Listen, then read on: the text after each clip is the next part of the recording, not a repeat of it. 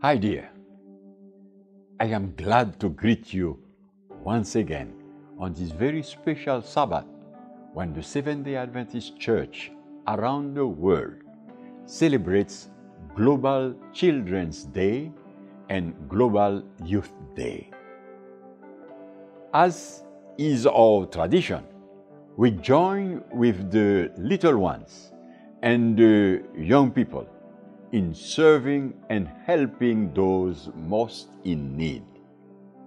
If we combine the themes that both children's and youth ministries have chosen, we have a very powerful message: loving the forgotten and serving from the heart.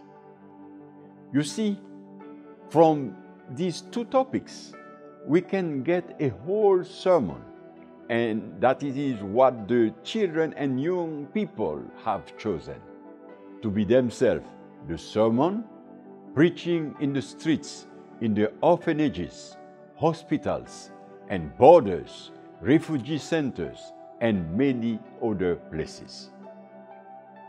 The world is experiencing many crises today. Millions of people are suffering, are oppressed without hope, and living in uncertainty.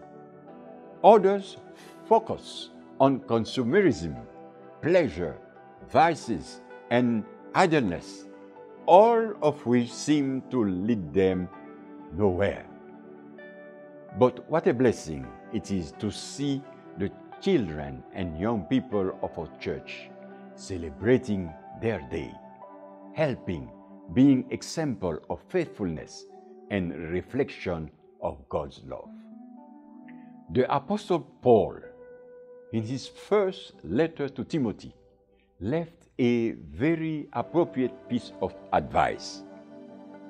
Let no man despise thy youth, but be thou an example of the believers in word, in conversation, in charity, in spirit, in faith, in purity. Congratulations, children and young people, on your day.